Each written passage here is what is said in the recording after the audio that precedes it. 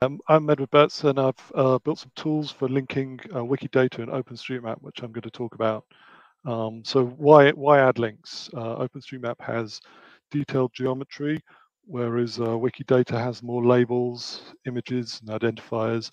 And it's all about the linked open data, which is very fashionable these days. So this is the web address for my tool, and this is what it looks like when you open it up. It asks you for a place name. So I've got an example here. This is, I've searched for Pittsfield in Massachusetts, and it shows a map and then a long list of things that it's identified, which are in Wikidata, and they're also in OpenStreetMap. And so it asks you to look through them and check those things to see if they are genuinely the same thing. So if I scroll down the list a bit, these are some examples. These are some buildings which it's identified as matching between the two databases. This is a specific building, so I've clicked on it, and it's showing us on the map. It's highlighted on OpenStreetMap, the building. The red pin you see is the coordinates from Wikidata, and we're seeing an image which is also from Wikidata. The description is pulled from Wikipedia. So this is the item on Wikidata, and this is the matching building on OpenStreetMap. You can see it was from an import of buildings.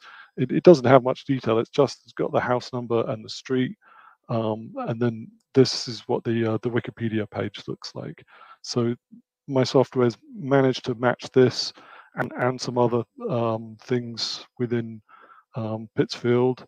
And so I can click a button and I end up on a page where I can save these matches. So this will edit OpenStreetMap, and I'll add Wikidata tags to each of these OpenStreetMap items.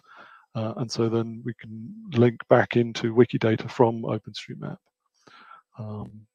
People are using my software.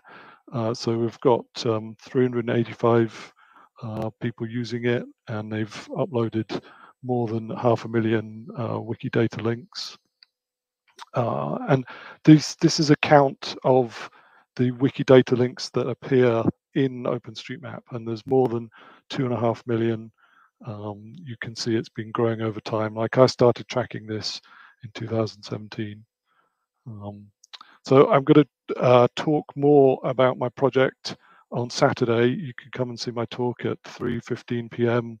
Eastern Time, where I describe in more detail how the tool works, and I'm going to demo another tool, and I'm going to talk about the licensing problems between the two systems, between OpenStreetMap and Wikidata.